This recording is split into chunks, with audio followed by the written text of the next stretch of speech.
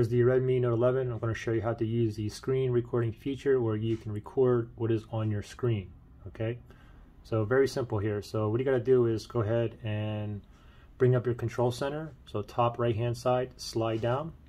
Here's your control center here, and you want to look for that video camera icon right there. Okay, if I slide this down, you can see it says screen recorder right there. So if I tap on that right there, now this little floaty thing here pops up. Okay, so the first one is the folder here. If I tap on that little folder, that'll bring me into the photo gallery app, and it'll show me all of my screen recordings that I currently have. Also right here you have the settings. So if you tap on that, you can see you can change the resolution here, video quality, orientation. Important one here is sound source. Okay, so if you click on that, you have mute, mic, and system sounds.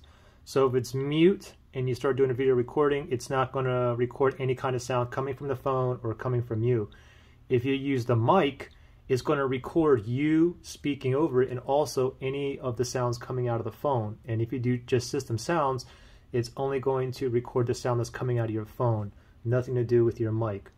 Okay, so for this example, I'm just going to leave it on mic, so it records me talking over as well as any sounds coming out from the phone. I'll leave it on mic, and you can see you got frame rate here and so on. You also have this down here, show touch gestures. I like to leave this on, and then you also have show button taps down here. Okay, so from here we have this little floaty thing. Okay, I'll turn it off again. Let me just go ahead and activate it again. Let me top right hand side. Scroll down, there's that video icon right there. Let's tap on that. And now let's go ahead and record. Okay, so as soon as I tap on this right here, it's recording right now, and it's on mic, so it's recording me speaking over it, and also it should record all the system sounds as well. So let me go ahead and go to a YouTube video here. Testing 1 2, testing 1 2 3 4, and then let me go ahead and pause, and then I'm just going to go ahead and stop it. Now every time you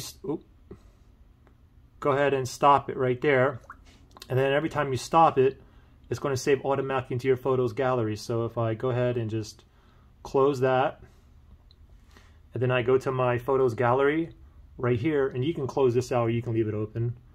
Tap on gallery, and at last, let me go back to photos here.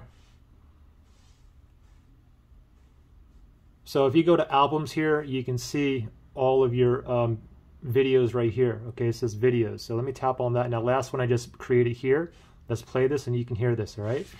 It's recording right now, and it's on mic, so it's recording me speaking over it, and also it should record all the system sounds as well. So let me go ahead and go to a YouTube video here.